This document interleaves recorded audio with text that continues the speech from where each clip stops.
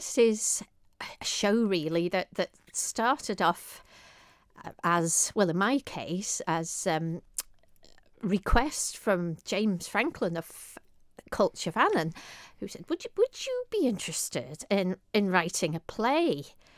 And I was a little taken aback. It's not usually what I write. And I said, well, yes, but why have you asked me? And he said, oh, I've overheard you saying to somebody you like writing dialogue. I thought, you're going to have to be careful what you say, really. But anyway, I agreed. And because it's a Culture Vannon initiative, it needs to have some relation to something that was going on the island. And James suggested it would be a good idea to do something about the traditions of May Eve. And that was, he asked me about 6 months ago, I think. So anyway, I thought, well, I've never written a play, but I'm willing to have a go. So I sat down and wrote a play, and it really was just sitting down and writing a play. I really enjoyed it. And challenge, of course, is May Eve customs on the Isle of Man. I decided it would need to be in the mid-19th century because they were still going, if not strong, they were going strong enough.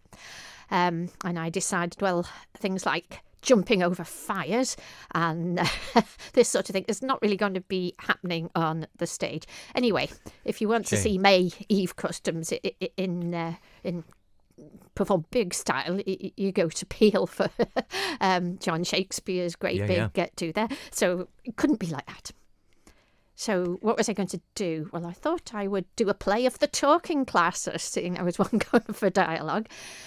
So I imagined how the things that were going on in the background of in the mid-19th century, for example, great fires up here on Douglas Head being lit on May Eve, and how it would appear to the people down who were the nouveau riche or whatever they were, who were building houses in Douglas at that point. They'd look out and they'd see all these things going on, and what would they think was happening? So that was a sort of background, really, and then it grew. It grew from there. And that was my little play. And this was, I saw in the notes as well, you said you sort of part of it had been inspired by seeing some old photos of some ancestors. Yes. Two things, really. In my family, there's some relatives who live in a house of that sort of era, and it's quite easy to imagine or try and imagine what life would have been in there. And indeed, some of my ancestors, one who came over from England at that point, had actually lived in a very similar house, and I had a big book of photographs, family photographs, from about that time. So it sort of felt that was the direction I should go in, like try and inhabit some of the minds of these people. But of course we don't know. So it's completely imaginary, of course, at the end of the day. Yes, but quite a bit of period flavour, I hope. So it's called The In-Between Times. It is the premiere, as you say, of your first play. Yes. Lots of poetry. You've done a huge amount of music over the years, but this is your first play, which is lovely. So this will form, what, the first half of the evening? No, this will be the second half of an evening of related drama and music. Rather, when I'd found my cast, which I did by looking around for people I've seen on stage in various ways, and I asked them individually, and they got to look at the play, and nobody said, oh no, I can't bear it, but I did give them a chance to run off if they didn't want to.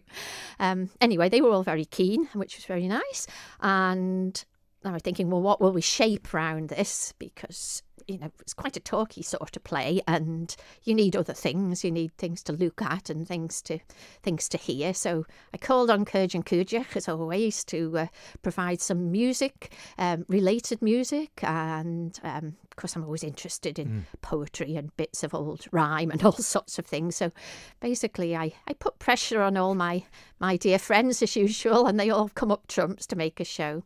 And then one of the cast members, Corey Phillips, happened to mention that she had actually also written 3 short, originally radio plays on behalf of Culture Vannon, which hadn't been premiered. And one of them just happened to be about Governor Locke and his reforms on the island.